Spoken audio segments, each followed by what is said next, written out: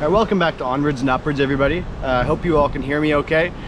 So I just wanted to do a quick video here as we're hanging out on the beach in Goa, and you can see all around us just this beautiful beach, wonderful waves. It's just beach town after beach town. Right now we're in Mayorda, and it's beautiful here. I'd definitely recommend it.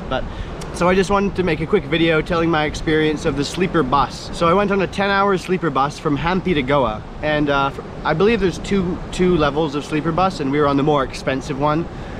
Here the cheaper one is a bit more chaotic even. But the major cultural difference, you know, when you're experiencing the sleeper bus is you can either buy a single bed or a double bed or a shared double bed. We waited quite last minute to book our sleeper bus. So the wonderful hostel we stayed in Hampi is the Temple View Guest House. Here's their information in the description as well. Check them out. Really nice guest house, really nice place to stay. You know, relatively cheap service we were shown all these wonderful spots around Hampi, so I had a good experience with them, I just wanted to say. But basically, he booked the sleeper bus for it, and he said he called them and he was like, "There's 4 tickets left: one double bed, one single bed, and one shared double bed." And I was like, "We should just book it. Let's book it. Doesn't even matter. It doesn't matter if we can't. If one of us has to share, you know, I could be the one to take the shared bed." And so we just booked it, and you know, we assumed that whoever was sleeping in the shared double would be willing to take a single bed, because, you know, from our perspective, it's kind of like, you know, you're offered a single bed instead of sharing a double bed with a stranger. You know, you're probably gonna take that single bed, but it wasn't the case. So we got on the bus. So the bus was about an hour and a half late, just as you might expect. Just keep a heads up. You know, it's fast and loose out here sometimes, and that sleeper bus was it was a couple hours late. So we waited for the bus. We met some nice people, just chatted, got on the bus. We tried to ask this nice man, I believe his name was Raji, so if you're watching this video, hey Raji. But I tried to ask him, me and Milo, we were like, okay, so you want to take the single bed, and us two can share the double bed, because, you know, it's 2 birds with 1 stone, you know, like he would have a single bed, we have a double bed. And he was like, no, like, it just doesn't, no, I'm not down. Like, yeah, he was asleep, but even when he was awake, he was quite resistant to it. So he just wanted to sleep. He was getting off in 3 hours. He had all his luggage in the compartment, and he just didn't want to move all his luggage.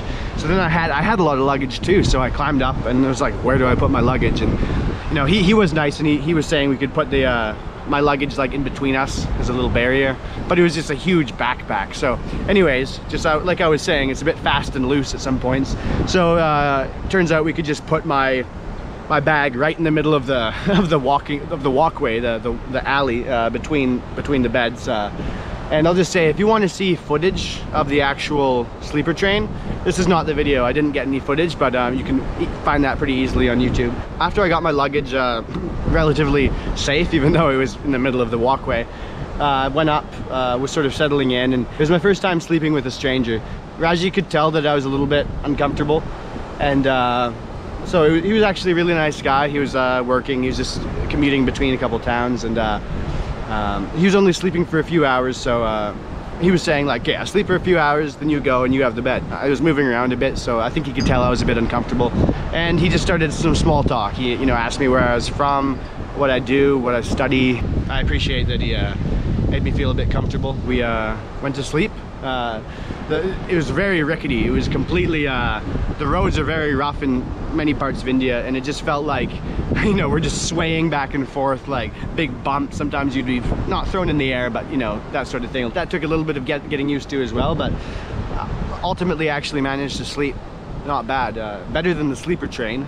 Maybe I'll make a video about that at some point too. Comment below if you want to hear about the sleeper train experience. Eventually I managed to fall asleep, and a couple hours later he woke me up.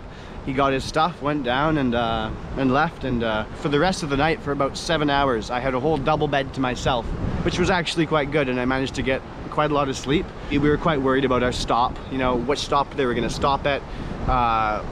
Were they going to tell us before when they were stopping, or would they let people sleep through it?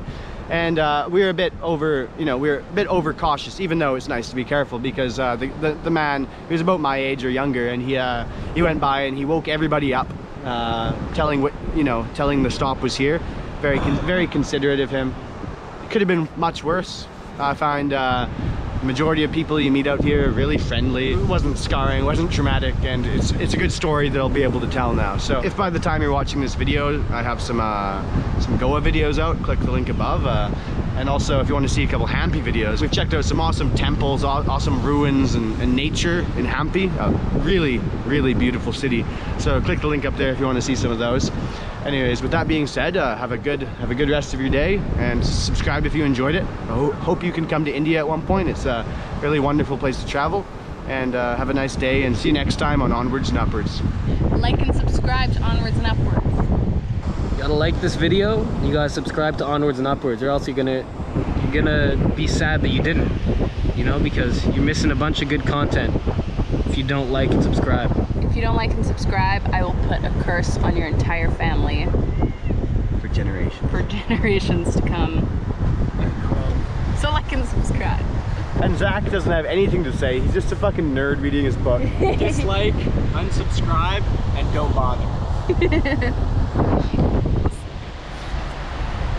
What an optimistic man Zach is.